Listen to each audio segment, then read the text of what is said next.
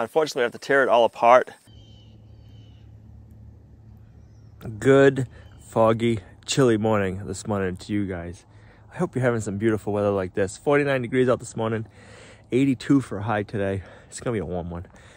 I got my shorts on.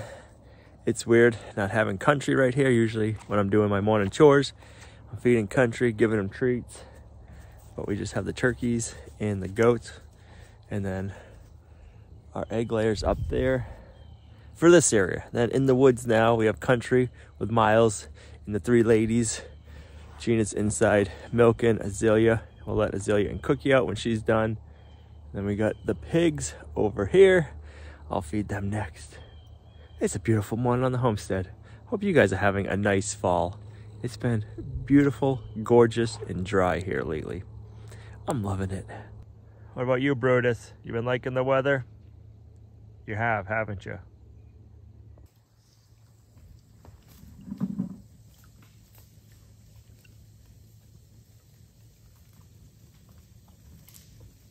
You guys coming for some apples? Reba says, yep. Country. Like beauty. How'd you like the woods for the first night, Country? Hey, we just want to mention that we have a new coffee drop. Our campfire decaf is available again. Yay. It had been sold out for a while. We were waiting for a new batch of beans to come in, and the new harvest was harvested. The beans have showed up. It's one of my favorite coffees that we have. It's the campfire decaf. We also have our In the Woods dark roast. We have our Modern Homestead cold brew, and we have our Homestead Sunrise, which is a light roast. They are all delicious.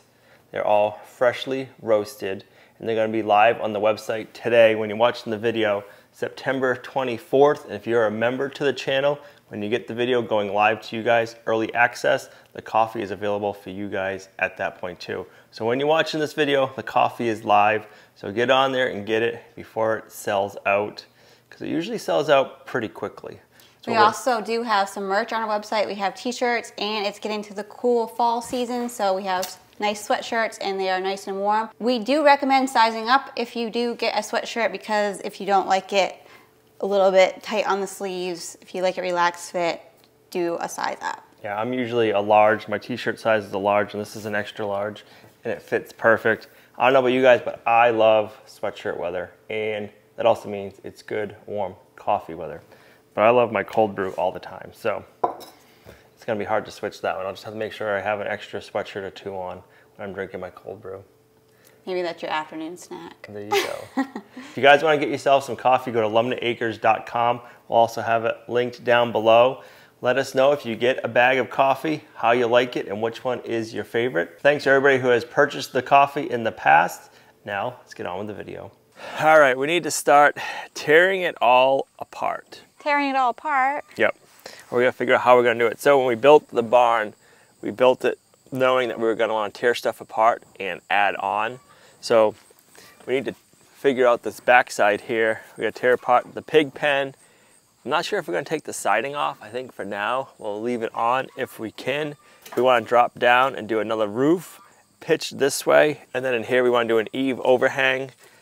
And we're gonna, I don't know if we're gonna go 10 feet or 12 feet. We'll figure that out as we're working it.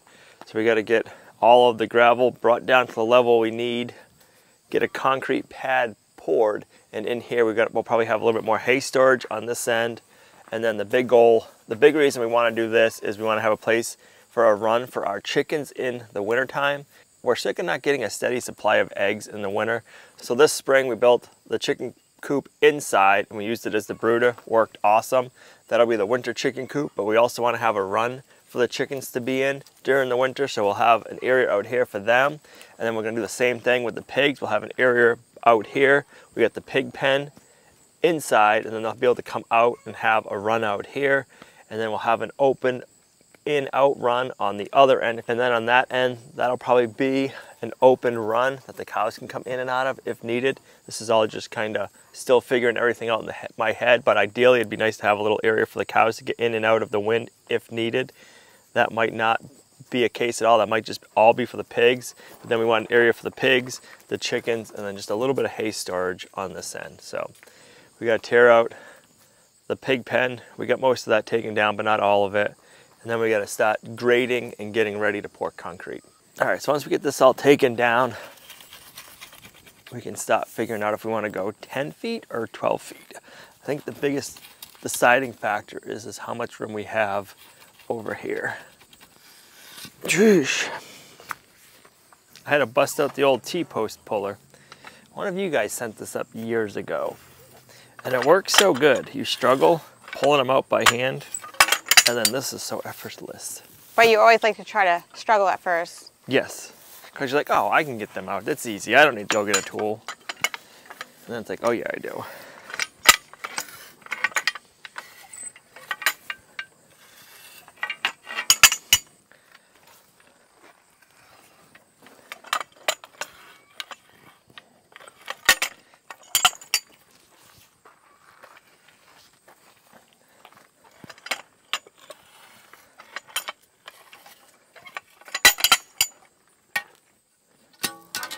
So this year when we were training the pigs to electric fence, we did it out here. We made a makeshift run. So next year we'll be able to already have an outside run-ish outside. And then we can just train them to electric fence in here. So that'll be nice. We finally get to start this project because it's been dry. It's been muddy and wet, and we can't work back here and do concrete if there's rain in the forecast, because all the rain's going to come off of the roof and land here. So right now we have a good window of dry weather, no rain in the forecast. So hopefully we can get this all excavated, stone put down, the grade done, and then get the concrete poured before any rain comes in. And then we can get the roof up, and then after the roof is up, if we get rain, it's okay. It doesn't matter. It don't matter at that point. So Brutus won't come past that, but that gate, you left it open a little and he walked right through. It's so funny. He does not like electric fence. Nope, He's been zapped before. The trees in the last couple of days have become so beautiful, and the next couple of days it's going to get even better and brighter, I think. It's really pretty. I can't even believe just in a couple of days the difference. I know it happens every year, but every time I get amazed.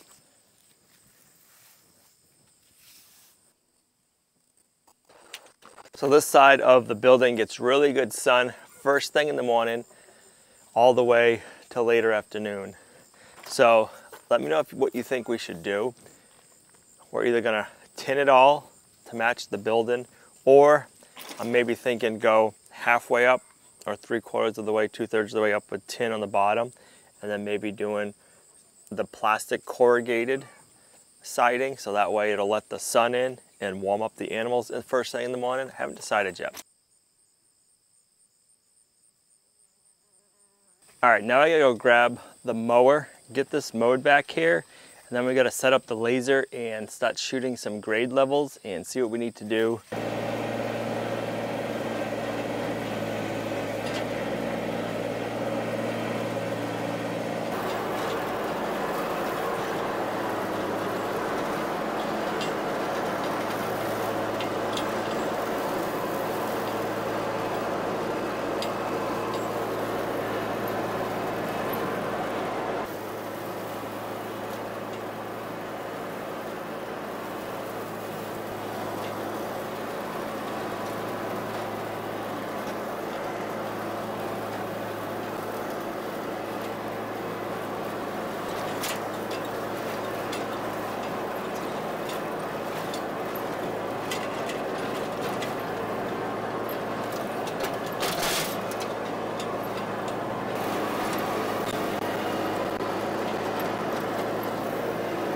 All right, so that mowed nicely. It's actually the first time I've mowed it because it's been so muddy this year. I haven't wanted to rut it up.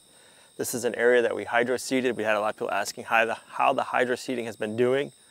That grass is coming in good. The bank, that was all hydro seeded. That's coming in really good. And then on the other side, that was hydro seeded as well, and that's coming in good. So this actually looks a lot better now that we mowed it, which is nice.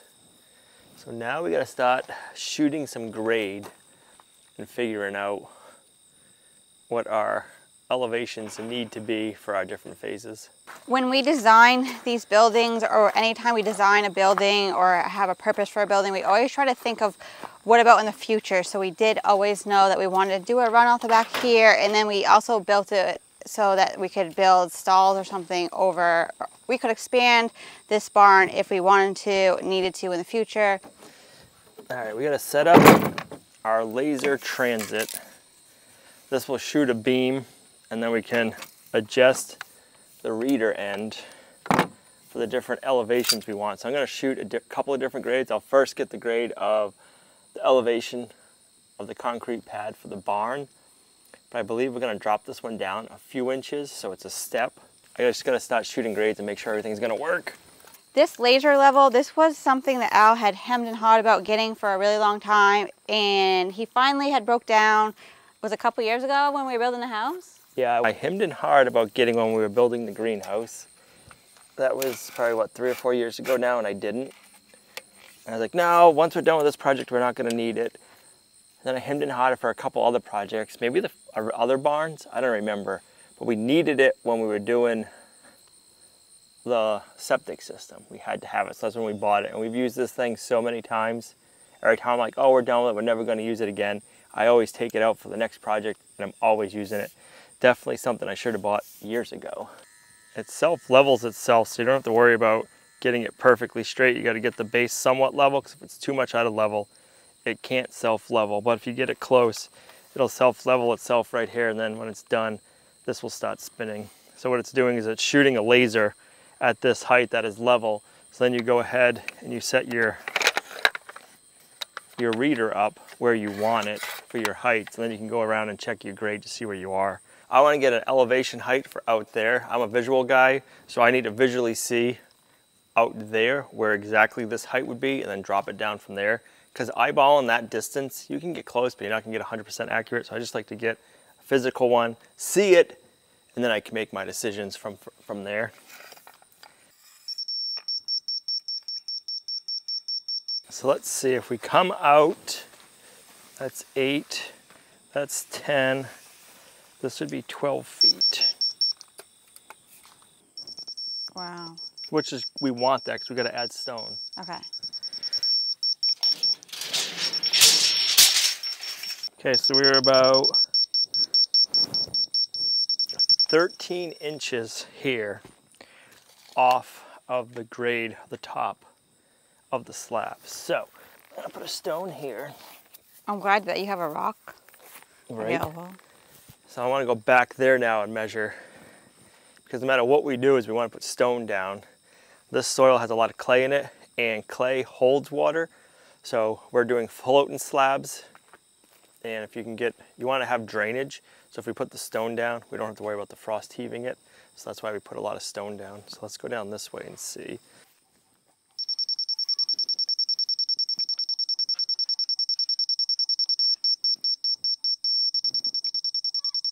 Okay, so 12. So our slab's gonna be 6 inches thick. So if we are 12 inches off, that means 6 inches of stone, then 6 inches of concrete will be perfect, but we don't wanna go that height. I actually wanna drop it down after we get some more, these measurements. And basically below the trim is where I wanna have it. So that how way, will you know? I'll go set my height of this for that. Unless I'm mistaken, this is probably around a year that we actually did the concrete pad for the barn itself, so. All right, we picked up our mess we had over here. We had some scrap metal, we had some leftover tin from doing the inside, a bunch of just random parts and pieces over here. So we got that all picked up. I had a bunch of pellets. I was gonna get rid of them, but I'm actually gonna need them shortly. So luckily I hadn't gotten rid of them yet. I'm gonna be using those to get them all stacked up. We're gonna need them hopefully sometime this week down below. So yeah, we got this all cleaned up. Now we gotta get the stakes in, get everything squared off. I think going 12 feet is gonna be a good width. I think 10 feet will be too narrow. So basically if we go 12 feet, you'd be able to use these stalls for any large livestock if you needed to. I am looking forward to having eggs this winter. It's gonna be nice to have an indoor-ish run for the chickens. So hopefully they'll stay laying eggs all winter long. They are also new chicks, so. Yep. And then it'll be nice to have an area over here too, if for some reason we need another stall for a cow. So 12 feet. Don't touch the fence, Al. It'll hurt.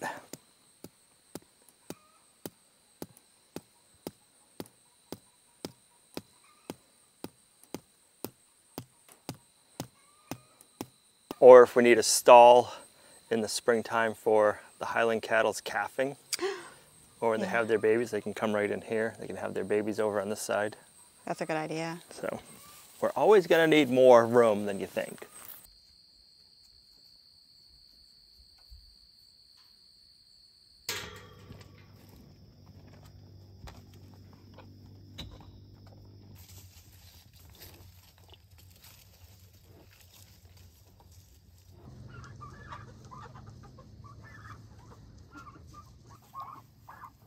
Good morning. It's nice and foggy again. Had to stop working yesterday. I had to get ready for a podcast homestead shop talk that me, Jason from Sow the Land, and Ben from Holler Homestead do weekly. It's always a fun conversation. Would you look at that, son?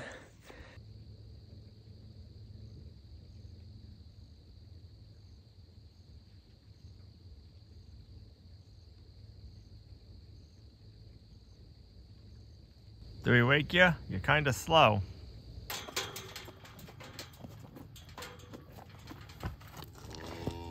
All right, so I got to thinking we need to take all of the siding off before we go any further. Yeah, the siding will get covered in concrete when we're pouring, and there's a chance we could hit it while we're grading. So we're better off just taking it off now, and then we'll use that to build our roof off of, and we don't have to put extra 6x6s up there. We can just do our headers right off of that wall. So it'll save us money. It'll save us space because we won't have to have another 6 inches of building material in between. So that's not time. It's just going to take us, probably in the long run, it will save us time. It's just, we got to do that now before we can start doing our grading. So, time to get to it. We'll start on this end. The whole way. The whole way. It's got to come down.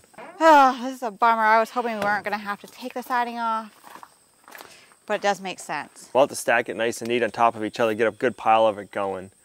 I'll probably go, I think we got I think we have one long pallet out back that has a couple of pieces of metal on it. I'll take those pieces of metal off and we'll stack these on it, and then we can move it around. And then when we're done, we can put it back on. Luckily, the inside is all sided. So when we take this off, we're not exposing the inside of the barn to nothing. We still have metal siding. We'll be able to see the framing work of the barn, but there's siding in there, so we don't got to worry about the barn being exposed.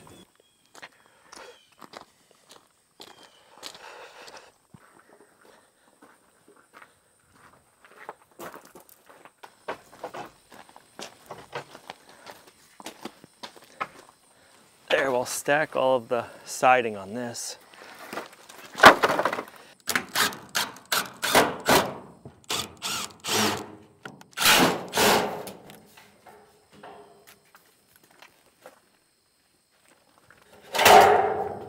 Just like that. That was easy.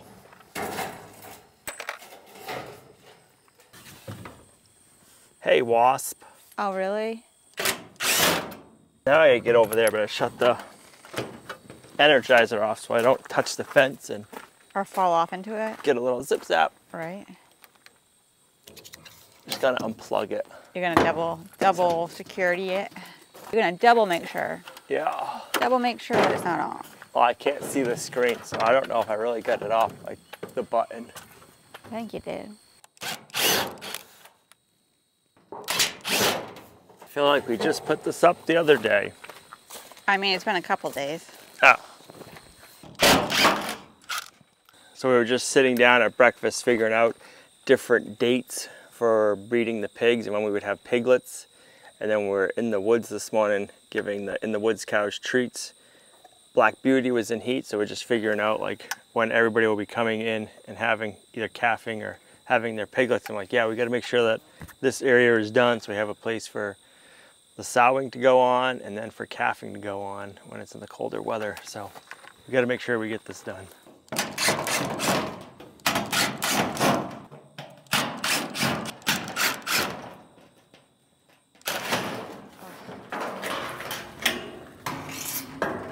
Look at that.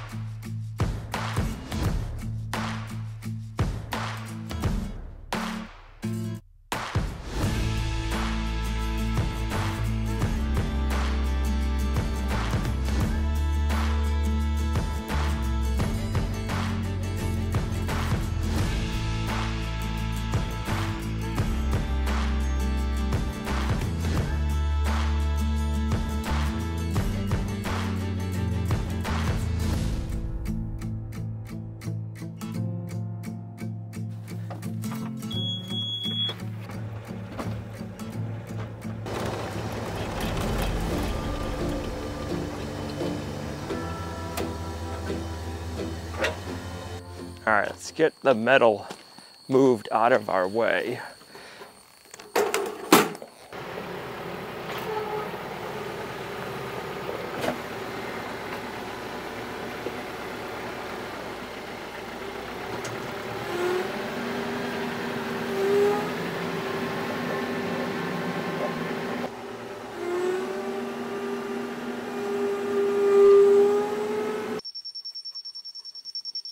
All right, just reshooting some grades. That's gonna be the height of the concrete slab. We had talked about maybe doing piers and just doing a dirt run. So when I say piers, burying in some concrete posts in the ground to set our wooden post on top of. But if we do that, we don't plan on putting a floor in the building, and we wanna have a chicken coop, and we wanna have a run. So I don't wanna have a dirt floor in a chicken coop with being suspended off the ground by piers, because then any critter could get in there a lot easier. So if we do a concrete floor, we can seal it good like this, and we don't gotta worry about foxes or anything like that digging in, weasels digging in and trying to get our chickens in the winter.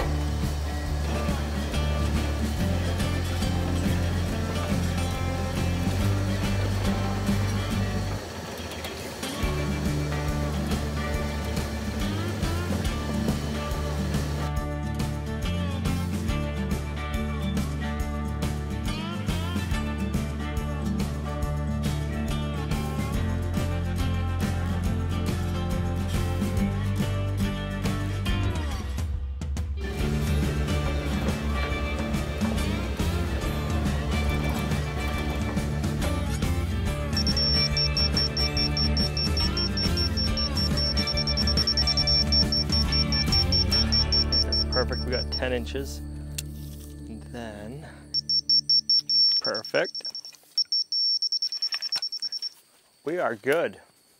So I just got to clean up this edge, bring that all in, and then we'll have all of the natural soil removed that we need to remove. We'll be able to stop bringing in some gravel.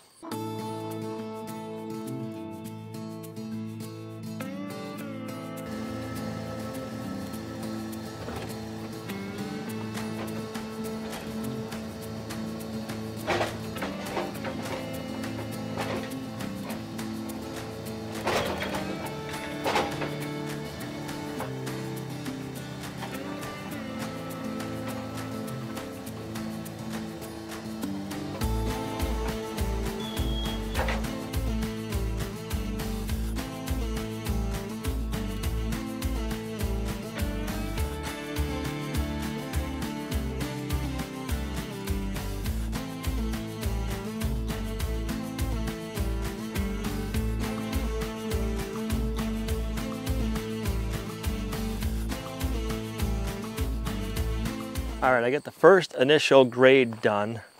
We're gonna go around and check it, but I need to bring some things down below and get ready for a delivery in the morning. So we're gonna halt on this. We'll pick this up in the morning, but I'm gonna bring a few things down below. So this is where I'm gonna end this video. Thanks for coming along on our homesteading journey. If you liked the video, give it a thumbs up, share, subscribe, and we'll see you right back here in the next video. Bye.